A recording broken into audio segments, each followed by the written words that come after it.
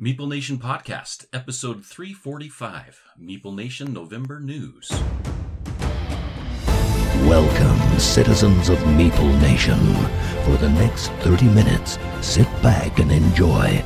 Meeple Nation is sponsored by GameToppersLLC.com. If you are looking to improve your gaming area, we highly recommend picking up a Game Topper from GameToppersLLC.com. I know Logan has had a chance to come over and play on the Minecraft a few times. We've always enjoyed playing on the Watsons that Nathan has in his gaming area. We highly recommend it. It is so enjoyable to actually be able to play a game on something that looks great. The functionality is fantastic. Highly recommend it. GameToppersLLC.com. The only thing that I can really say that's bad about them is it's hard to go back to a regular table. And then after you go from the Minecraft, the Watson, you're just kind of like, oh, this is so small.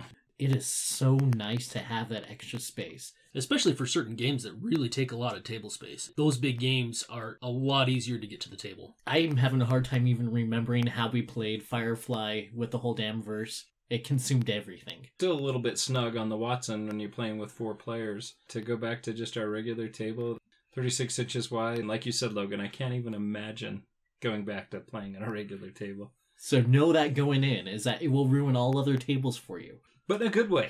We're the hosts of Meeple Nation. I am Logan Howard. I am Andy Holiday. I am Nathan Howard. And I'm Dave Holiday. This week, November news. There's a lot of new games that have come out recently. We might be talking about more new games than Kickstarters. No matter what I plan, the episode always seems to go somewhere that I didn't plan. So we'll see what happens as we go. Our new favorite segment, what have we been playing lately? As we've been working on my 10 for 10 in our group here, dreads the end of the year because I have my 10 for 10 that for some reason bully everybody into playing. Got City of Kings off of my 10 for 10. Did it in like 2 days. It was 2 or 3 days. There was one play prior to that. And I complain about playing a game that lasts forever. But we played 2 gaming sessions of City of Kings, both that went almost 5 hours. It was good times. It was actually a ton of fun. See, that's what makes me believe that if we bring out some of these other games that he's had previous bad experiences with because of time, he could have a better experience with it. I've always reiterated that I do enjoy longer games. I just do not enjoy games where there's so much dead time between my turns. Yes. Which the City of Kings definitely is not that. But we did play a game of City of Kings that did not last 5 hours. It was a good 10 minutes or so. It took us longer to set up the game. We played one of the single shot scenarios. We played a very hard one. We made it around the table once. And for some reason, we all allowed us to stay on one spot. Every single one of us died. Took our morale down 4 hits, and we only had 3 to give. It was a very somber experience to have gone from a almost 5-hour experience down to one time around the table, and we all lost. It was very disappointing. Yeah, it was. And Nathan, we only dread your 10 for 10 this time of year because it's big games like this that get pushed off towards the end of the year. That's all we play for a while. Big games that take up a lot of time are on your 10 for 10. But on the upside, one of them is Gloomhaven. So I'm excited about Gloomhaven. Yeah, we've got a couple of plays in already. Down to 5 plays left. Then Logan and I the other day played another game of Star Wars Outer Rim. I think I won that one, didn't I? Oh yeah, hard. Yeah, that's right. Logan's had kind of a rough spell lately playing games. Actually, thinking about it, when I was at Andy's house the other night, we played 3 or 4 games, three and games. I lost every single one, like dead last. So it was pretty cool. Character building. A couple weeks back, we also started the app version campaign of Star Wars Imperial Assault. I'm really excited to get some more plays in this year and into next year. Next year, we'll get into a regular 1 versus many campaign, which I'm excited. It's fun playing with the app. They actually do a really good job with the apps. There's just some elements that the app can't provide. I think it's good to play with a player as the Empire as long as you don't get too tied up into I have to win every single match. Because the game is designed to have some matches more geared towards the Imperials winning and some matches more towards the Rebels, which I think all games like that should be like that. We ran into that with Betrayal Legacy, right? Betrayal Legacy. Some of those scenarios seem more weighted towards the traitor. And I haven't played Descent yet, but Dave and Andy, you guys have played it quite a bit. Yeah, Descent is not so much that. For the most part, as the players, you're going to win. But does somebody still play as the Overlord or you something? can. It's been a long time since I played it that way, but with the second edition of Descent, our Overlord, I'm not sure that he ever won. He was 14. I don't know if that, made any difference or not. I'm sure that factored in there. The thing about Descent is nearly every time when you start, you feel like, no chance, Overlord's going to cream us in this. Whether it's app version or the other, you feel like you're going to get destroyed. It's a little bit different that way. Okay. I've had similar experience playing with Lord of the Rings Journeys Through Middle-earth, playing that solo. As I play these campaigns, I enjoy that where it feels like there is no way I'm going to win this. Mm-hmm. But then as the game goes, some of those things fall into place. You end up doing a lot better than you thought you would. You don't necessarily always win, but you come back further than what you thought was going to be possible. Right.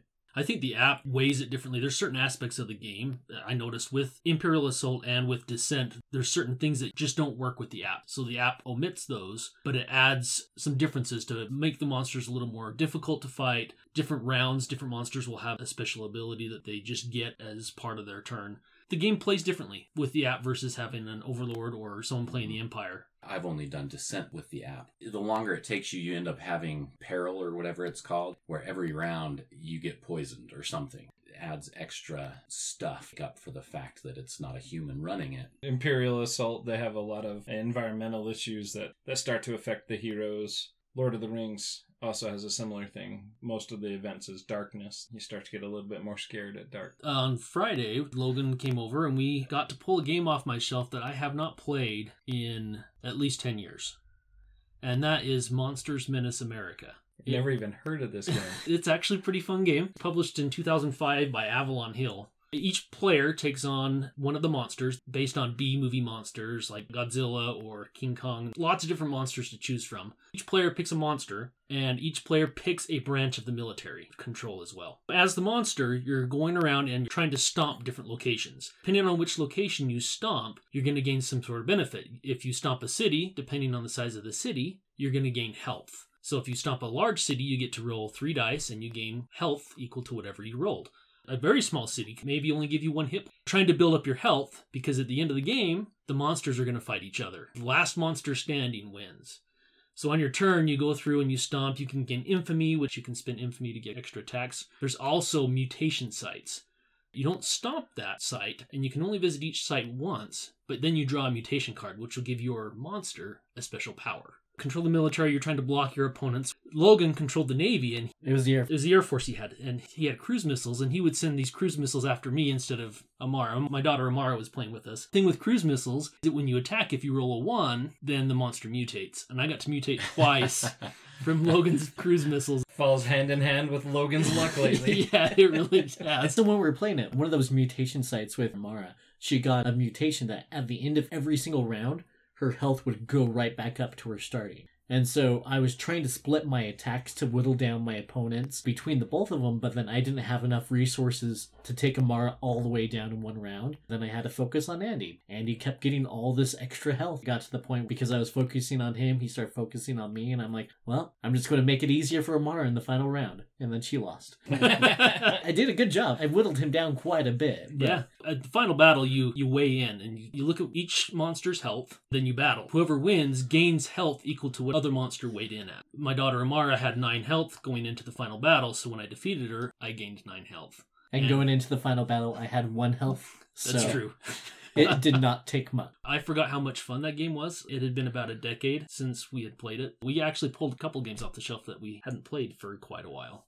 Yeah, one of the other ones was Sewer Pirates, assortment of like rodents and critters like cockroaches and whatnot, scavenging through garbage in the sewers to find treasures. And so it's all about where you're at in the track, who gets to claim the best booty at the game. It was an interesting take on games like that. I don't know if I've played a lot of games that have that mechanic. You're competing about where you're at in the track. 3 different boats in that game. There are 4 spots on each boat. A 1, 2, and a 3. So 1 is at the very end of the ship. As you're moving towards the bow is the captain location. If you can get your person up to that location, then you become captain to set sail on your next turn, and you get the bonus tile and the first pick of all the loot that's available. Thematically, it's really fun. The loot, there's hamburgers, fries, Chinese noodles, canned goods, dolls, teddy bears. The best thing about the dolls and the teddy bears is that the bonus tile you get is a parrot. take these teddy bears and dolls hostage, but the parrot is the only way they can communicate to the child. You need to ransom their toys back to them. Thematically, it's just great. Each of the critters in the game has a special ability, and you don't play with all the critters. Each game can be a little bit different. So for example, the raccoon,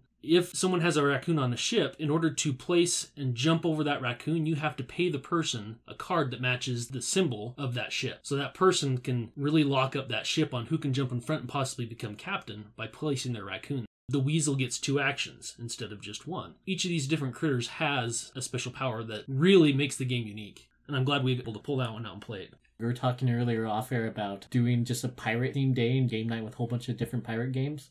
Definitely will be on the list. And then one other game that I played, I just want to mention briefly because it's going to be more next week in our gift guide, but Scarabia. It's a tile placement game, like a puzzle at the same time. It was a really great game. It was really simple to sit down and be taught the rules, but to be able to get down and play it was awesome. Playtime of 15 to 20 minutes. Dave can push fast. it to like 30 to 40, so I certainly have not increased the time on this game. Or one that I'll mention is Faction Fighters. So Faction Fighter is actually a game that will be coming to Kickstarter on November 18th. This is the first game that we've gotten the opportunity to play prior to its Kickstarter release. It is a 2-player game. Players compete in 4 different arenas and they battle. You're going to fight against your opponent's faction fighters. Whichever faction has the highest power is going to win. What did you think of this, Dave? Pretty good. It's a head-to-head game, like you mentioned. Each player has their own deck that's unique, full of fighters and power orbs. And then there's a central deck, the area event deck. Flip over a card there so you can see what you are fighting for. Then you'll each place 1 card face down.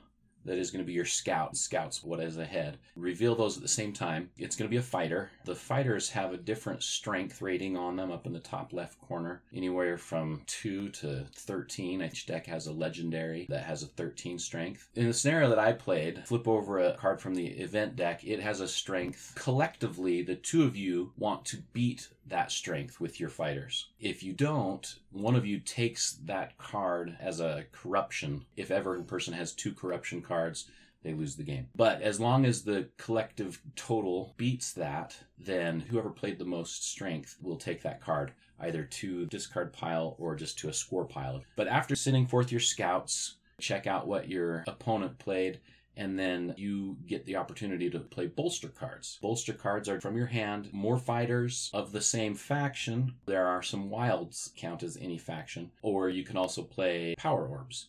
Again, this is secret, how many cards, and you reveal them and then you resolve. Fighter cards usually have some powers that power orbs can activate. Very simple. Took all of a minute and a half for you to explain the rules. Simple setup, explanation for sure. It's a good game. The nice thing about it is there's 4 different area event decks. Each of those area event decks plays very different. Like you were saying, you're teaming up to fight against an attacker, but only the strongest of the team up wins. Another one where you're battling over treasures. The differences there in each of the event decks gives the game quite a bit of variability so that you have those different experiences. And then you also have the option that players can draft which factions they include in their deck, so you have some variety. I think the game's very well done. Simple to teach, 15 to 25 minutes, play it again and again. That head-to-head combat is something that a lot of people really thrive, but we had a lot of fun with it. I took it home, played with my wife, who may know my wife. My wife is very competitive. She lost, and she was very disgruntled. We still had a lot of fun with it. She was looking forward to playing it again. I played the one time with you, Nathan, and watching Logan and David play, the difference with the events, the way the game played, I was impressed with how differently it played. I think it'd be fun to try the events just to see how differently that played. Even though the decks were the same, just having those events different. Yeah, each game felt a little different. definitely worth checking out. Again, it hits Kickstarter on November 18th, so that should be next week. Definitely check it out. And that's Faction Fighters. And we also like to thank our friends at Thunderfinch Games for sending us this copy and letting us check it out. We had a lot of fun with it. Any new games that you guys are excited about? Andy, I know you can't wait to talk about your games. Why don't you go ahead and start us off? As far as new game announcements go, there is a new Descent Legends of the Dark coming out. When I first heard that there was a new Descent, I'm like, man, I just spent a ton of money on 2nd edition. And we've been playing it, and it's been so much fun. The new Descent, it looks so good. They have really done some improvements on it. There's 3D terrain. It makes me really excited. Just the visual aspect of having 3D terrain. some of that terrain that you interact with during the game. Sounds like they have made some big improvements on the app. Options. Added a lot of options. In between scenarios, there's crafting, you still get to go to town, you can upgrade your equipment. When you're in the scenarios doing your quests, they've changed some of the gameplay a little bit to where you can actually have 3 actions instead of 2 in the game. You always get a maneuver action, we'll always have movement points, and then you get 2 additional actions that you can attack, you can ready an action, which this is a new thing. Ready in an action, cards are double-sided, including your character card. So if you ready an action, you get to flip your card over and gain a different ability to use. Once again, just different options adds a little bit more to what you can do with your characters, and your items and your skills do the same thing. So I am really excited about this game. Unfortunately, I'm going to spend a lot of money on it again. Not at first. It'll be a long, drug-out process. That's Andy. true. But That his is true. wallets will be the happier for it at the end. Set to release next year, Descent Legends of the Dark. Also, just quickly, Wingspan. Oceana, new expansion, which I still haven't even played my European expansion. What? I know, there's so much new stuff. Tough to get stuff that we have. But something I'm really excited about is Renegade Studio, who did their Power Ranger game for those who were into Power Rangers. Renegade Studio has expanded its licensing agreement with Hasbro, which means that we'll be seeing some more games from my childhood. Cartoons that I grew up on. Super excited. They did a really good job with the Power Rangers. Got a lot of support for it. I haven't played. Have any of you guys played Power Rangers? No, I didn't I've think not, so. nope. Properties like G.I. Joe, My Little Pony. My Little Pony. Now, is that the one you're excited for? No, That's what he was most yeah, excited that's the one for. I'm most excited. But G.I. Joe was huge in my childhood. Probably longer than I should have been playing with G.I. Joe. I was playing with G.I. Joe. Transformers. Mm-hmm. Transformers was huge. But I am really excited for both those properties, the G.I. Joe and Transformers. They're also talking about that most of these properties will be getting role-playing versions too.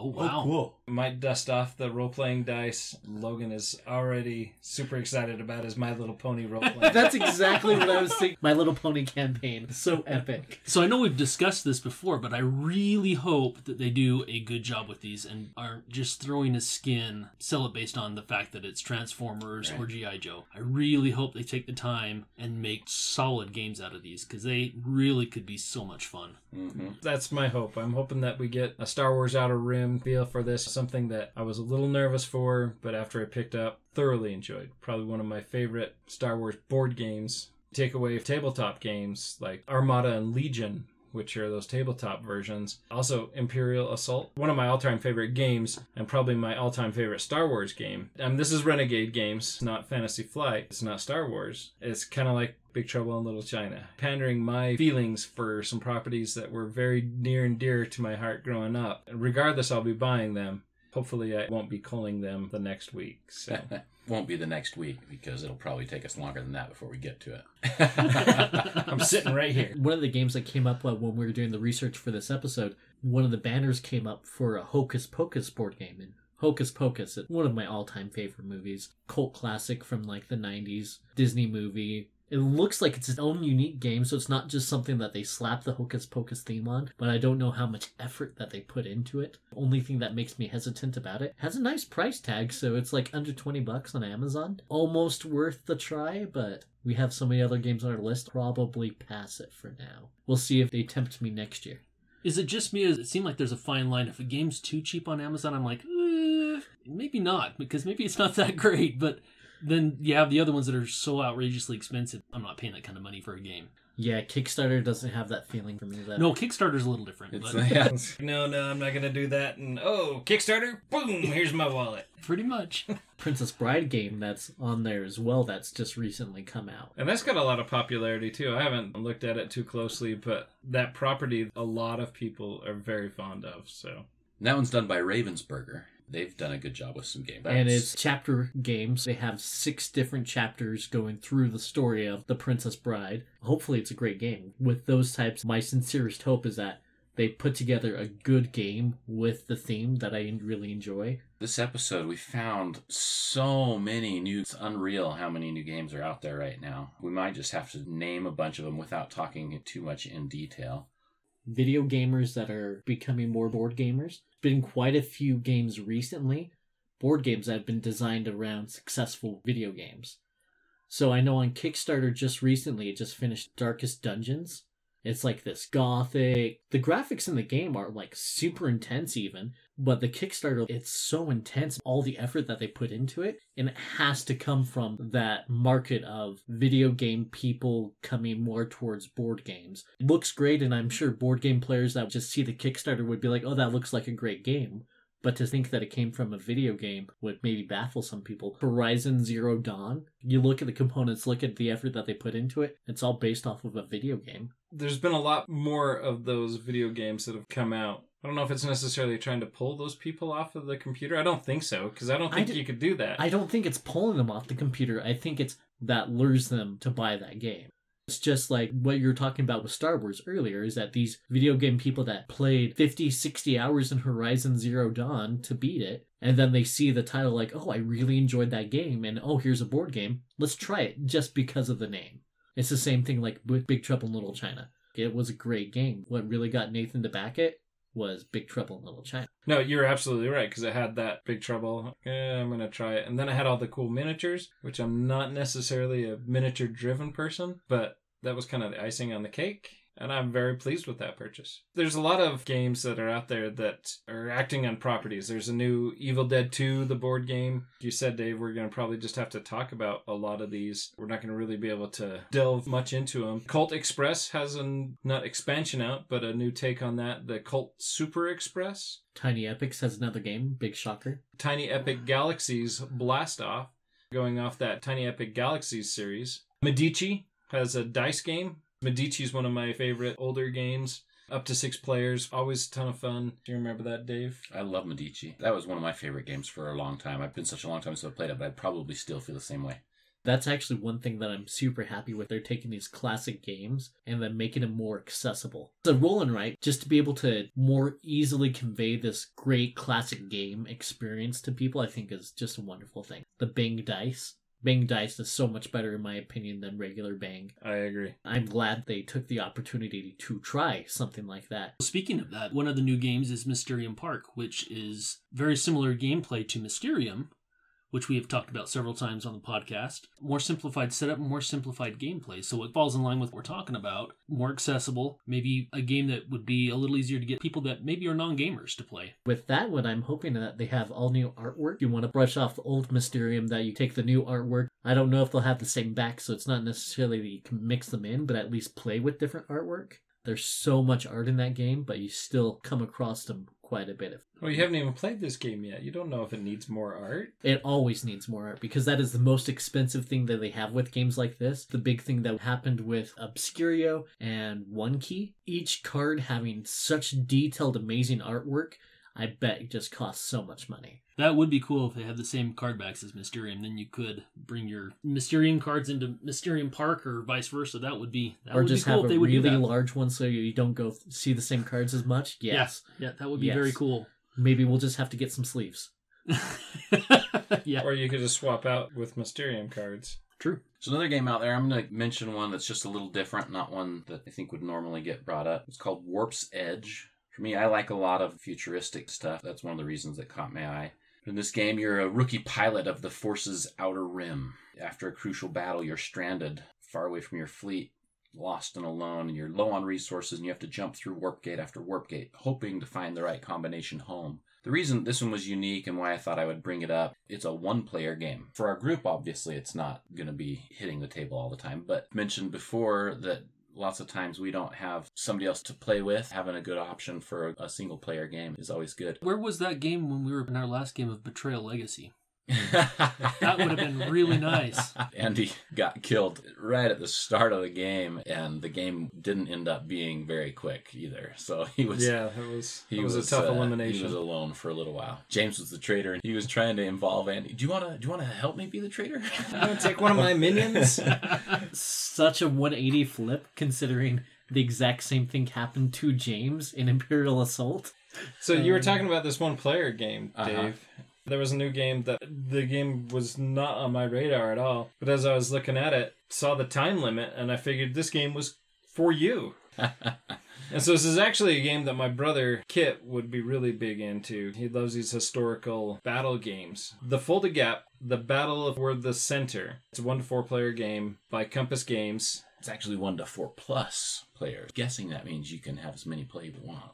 But the time frame on this, a meager 2 hours to 50 hours. That game's just right up your alley. Wait, Nathan, it doesn't say 2 hours per game. It's 2 hours per game turn. Oh, per game turn? Yes. That, even better. when you go into the details, it says 2 hours per game turn. And now Dave says challenge accepted. Yeah. Historical battle game that my brother would really love. Just the time frame alone, Dave, made me think of you. 3,000 minutes. So insane. Games that we've picked up that have been added to the Shelf of Shame. Cosmic Colonies, which looks really good. I love that it goes up to 5 players. It's by Scott Alms, who did Heroes of Land, Air, and Sea and a lot of those tiny epic games. Pandemic Legacy Season 0. Which is super thematic for the year, so you should just pick it up just based off of that. You should just pick it up because it's Pandemic Legacy. Season 1, Season 2. We're almost through Season 1. I'm sad again to concluding a Pandemic Legacy game. So far, I think it's been possibly my favorite Legacy game. I really enjoyed Gloomhaven. Pandemic Legacy has been superior. So much fun. It has been a great game. I love the game. I think it's a ton of fun. This is my 3rd round going through it. Eliminate myself from a lot of the decisions so that I don't influence you guys, allow you to make your own decisions. And it's kind of funny, this game has gone quite a bit different than the other 2 experiences I played. I'm looking forward to Pandemic Season 0. I have a copy for us to play and a copy for my wife and I to play. We'll see who gets to it first. I'm betting it's your wife, considering that we have a huge stack of games to get through / Season 2. Yes. We've picked up Fort, Mariposa, picked up Root. Hopefully be talking more later. All of its expansions. Oh, you got all of it. Complete Root. It's going to be a lot of fun. So those are just a few of the games that are coming out. One last game that's just come out, a game called The Alpha. Interesting concept on a game, playing part of a wolf pack. On your turn, you're going to stalk, chase, resolve combat between other wolf packs, advance your wolf down the food track. Plays over 5 weeks, which are 5 different rounds. The wolf pack with the most food will be declared the alpha. It's an interesting concept, but I really love time on it, 20 to 45 minutes. It's something that's really easy for our group to get to the table. So real quick, since we've pretty much ran out of time, the Kickstarters, there's one that I'm hoping that I have some extra funds to back. It's Spectre in Vox. It's a 3D haunted house escape room designed by this guy who designs escape rooms in London. And he talks about in the Kickstarter what's so horrible about this year in COVID-19 is it's locked a lot of escape rooms. He got together with his buddies that designed these escape rooms and designed this laser printed wood, super intense, almost like a dollhouse. It's like a 3D, 3 feet by 3 feet massive haunted house they put on your table. Depending on your backer level, it includes lighting for the house, so that way they tell you to turn off the lights so that you're only playing with the lights from the haunted house. It looks like such a crazy... Looks pretty awesome. Crazy intense amazing game. Yeah. Really hoping that I can move the funds around to back this game. I'm imagining that it's going to be a kick in the pants just for shipping. Hopefully it breaks down. They did say that it does break down flat for storage. Okay, good. In the initial Kickstarter, about 6 hours of gameplay depending on which level you back. They're planning to download more adventures. You can use the same haunted house for other adventures for more content. With such a crazy, amazing looking haunted house board game, I'm hoping that there would be more opportunities to use it. It reminds me of like Chronicles of Crime, where you can use that same content and make different scenarios, but still fall back on that same content. Should be pretty cool. It looks really... And an excuse to go buy a Minecraft. I'm really hoping that I have spaced my budget for it because it is such a great looking Kickstarter. There's also some other cool Kickstarters that we're not going to have time to talk about. Dire Alliance Horror, which ends on November 17th, has some pretty cool miniatures, Dave. I know you love your miniatures. That looks really cool. Crimson Woods, social deduction game. Skeptics looks good. And you're skeptical I'm a little about... skeptical on that one. And this other one that looks really cool is Endless Winter, the Paleo Americans. 1 to 4 player game. The game takes place in North America around 10,000 BC. Players guide the development of their tribes. Over the course of games, tribes migrate and settle new lands, establish cultural traditions, hunt and build megalithic structures. It's a worker placement deck building game. Takes some of those mechanics that we love and uses them in a different way, Dave, so it's kind of right up your alley. I like it. But that's Endless Winter Paleo Americans. And I really like the artwork. It reminds me of Raiders of the North Sea and Paladins of the Western Kingdom. It has very similar artwork. In fact, And that looks pretty cool. so that is our November's news. I did it again. That is our news for November. We have skipped a lot just because there's just so much stuff going on this month with new game releases. Hopefully it's because of the holidays. But either way, I'm happy about it because there's just so much stuff to look forward to. Andy, Dave, good job. Because your holidays. Oh, sorry. Well, you know, take credit for it. People always thank them when they don't have to go to work one day. I thank him. You're welcome. But until next time, We'll see you playing all those new games at the game table. You're gonna need a Minecraft.